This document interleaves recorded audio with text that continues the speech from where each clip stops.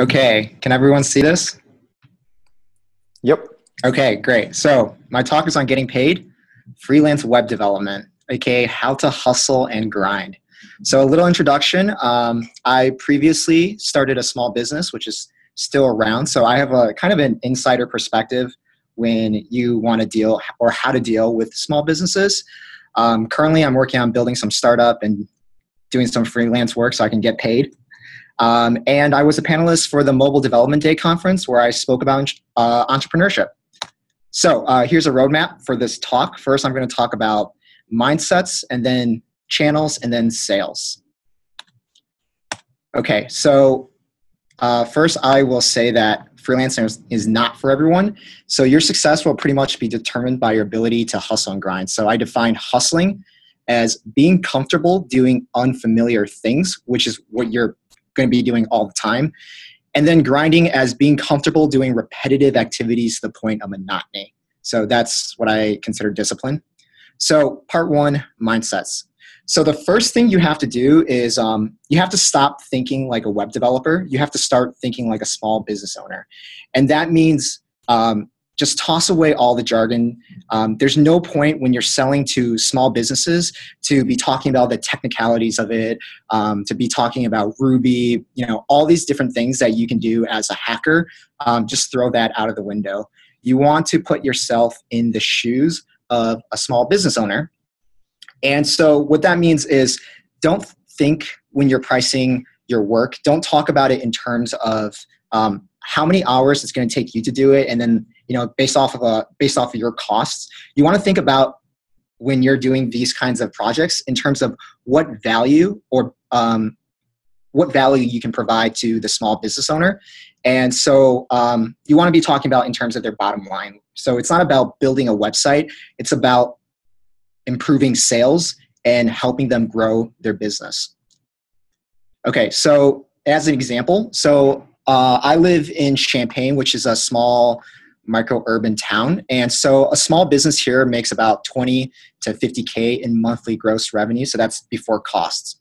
So if you can improve their business by 4%, so if just taking an average of 30K, that means that on a monthly basis, they'll be making about $1,200 more in a single month. So you can kind of do the math from there. So you can really help grow a small business's revenue. So why did I use 4%? Well, it's a really, really arbitrary number, and it's a really, really low floor. So actually, I believe that if you can do your job correctly, you can really, really improve the business past that.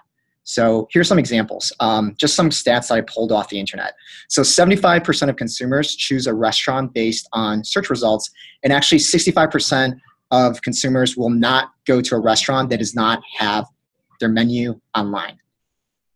So customer relationship management is basically tools that allow small businesses to keep track of their clients, progress, and work. And a lot of small businesses don't have that because small business owners are not very tech savvy. So if you can implement a CRM system for them, either building one through a Rails gem, or kind of plugging in Salesforce or something like that, you can really improve their productivity by 30%. And AdWords. So AdWords is so for instance, my business, we fixed phones. So plugging in AdWords through Google, we actually saw a 3x return on investment each month. So that meant when we put in $500 for AdWords, we saw about $1,500 in increased profits. So again, there's a lot of things that you can do to help small businesses that are just not very fluent about the internet. So that means increased money. So you can add a lot of value given the skill sets that you already have. So part two, channels. So you want to experiment with new and different things and look where no one else is looking. So an example of that is Angie's List. There's a lot of businesses that are just on Angie's List, which is kind of like a paid Yelp, where the only people that can see it are people that are already paying. So these businesses, there's some businesses that get all their business from Angie's List, which is crazy because they don't have a public site. So giving them a site, you can really help their revenue, maybe 2x it within like a 3-month period. Phone book. There's Yellow Pages that businesses pay like a couple $1,000s for. Yes, there are people that still use the Yellow Book. Go look through there, find businesses, and call them up and kind of do some sales from there. Join your local chamber of commerce. And also you can look into kind of domain-specific conferences where it's a bunch of insiders in a specific industry and kind of network and talk with them. Those are more warm introductions, which will help you out a lot. Okay, so question, how can you leverage technology to improve your clients' revenue? There's a lot of ways. So improve sales. This is easy, building a website, marketing, drive traffic. But you can also optimize efficiency by automating tasks. An example of that is a CRM system, but there's others depending on the small business. You can reduce costs by cutting out the middleman. So for instance, if a restaurant currently uses Grubhub takes 15%. If you can build an online ordering system for them, that just increased their revenue by 15%. Okay, scaling. This can be helping them with hiring or converting their current business to digital. And so one of the key things you want to be thinking about is what are their current goals. So some people want to improve sales. Some people cannot hire enough people. And that means you want to be trying to get their business online, putting AdWords up, putting them on, all the different kind of hiring platforms. So there's two kinds of businesses. There's impulse businesses and destination businesses. So an impulse business is like a restaurant. Someone walks by it and they go in. Destination businesses are like service types things.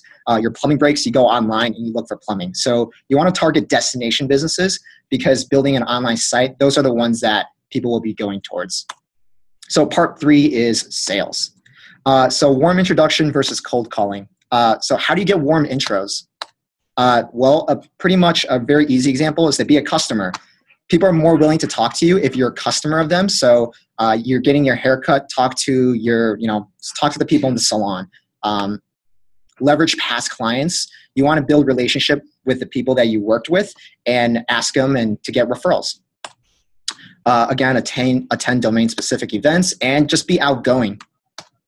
Cold calling. Okay, so if you're doing cold calling, first thing you want to do is research. Research the business. Figure out what if they have a current website. Figure out what other websites are. What other competitors have websites, and kind of go from there. And always, before you go into a meeting, have suggestions about how you can improve their current site if they already have one. So you're kind of more already in the loop. Be confident. As a small business owner, when people came in to talk to us, if they weren't confident, you kind of just dismiss them. You hand them off to one of your employees and you just say the manager is not here. You want to be listening. A lot of times when people begin selling things, as a beginner, you're always talking about what you can offer.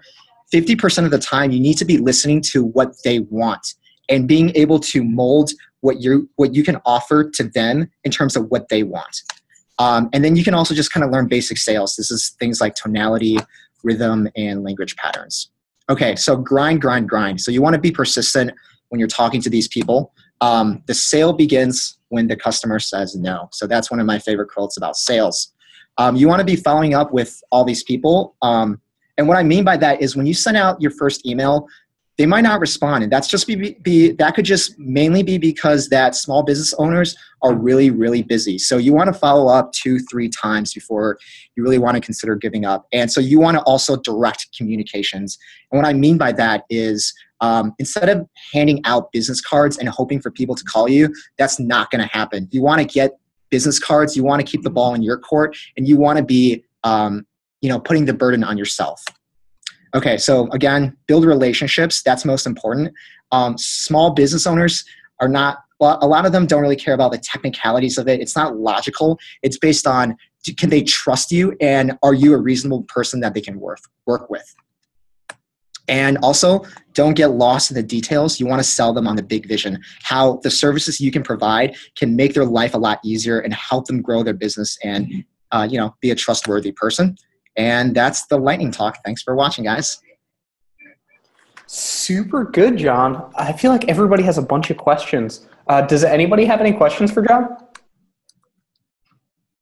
When you went out and started getting what'd you do to get your first, say, handful of clients? Did you go at a very low rate to try and attract them, or give the service away for free just to build a portfolio and a name?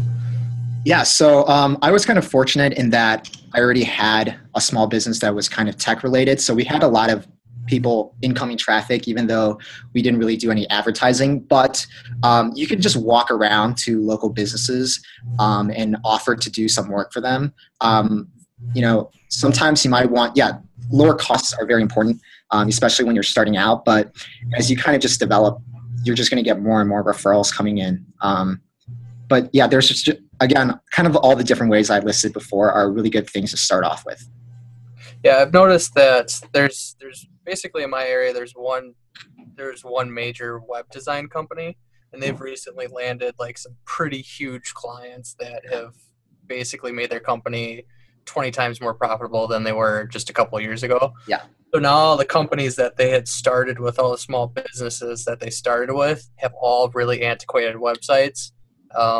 And they're just not mobile responsive and stuff like that. So what I've been doing is I've been searching for copyright the design company, and then just look for the ones that aren't mobile responsive, and then I'll go in and talk to them and say, hey, you're getting hit with these, Google search results, because now Google search results, if it's not mobile responsive, they knock you down a couple pegs.